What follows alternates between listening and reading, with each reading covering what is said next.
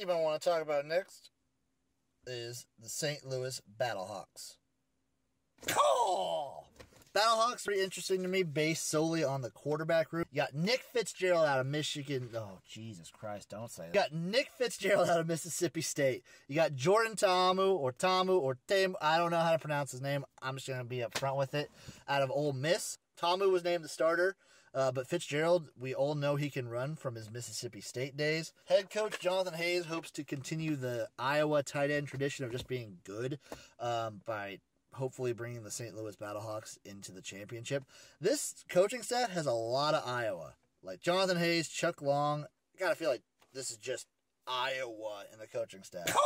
The big story, of course, is going to be the quarterback room, but there's a couple interesting people we got here at wide receiver. You got DeMornay Pearson L., formerly from Nebraska. The dude was a stud for the Cornhuskers up until an injury. He just hasn't really looked the same since. He had a brief stint in the NFL, didn't quite make it. He looked great last year for the Salt Lake Stallions in the AAF. Dude was actually kind of balling out. To go with him in the receivers, you got Brandon Riley, also out of Nebraska, so you have some good chemistry there. Also on offense, you got Leonard Tillery at running back. You got Matt Jones.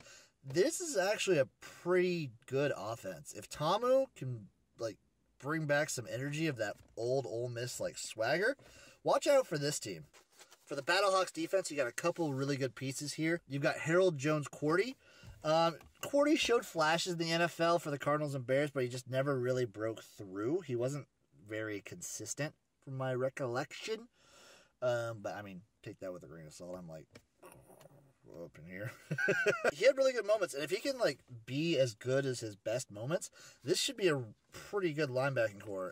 Because you also have Terrence Garvin.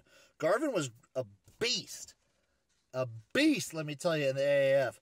Dude was killing there. He had flashes of NFL speed and just. Honestly, before I did research on him, I wasn't super high on the Battlehawks, but after looking into it, this offense has the potential to be surprisingly good if Ta'amu and Fitzgerald, they should work Fitzgerald in somehow. The dude's got killer legs, and he's just a good athlete. You've got good wide receivers. You got pretty good running backs.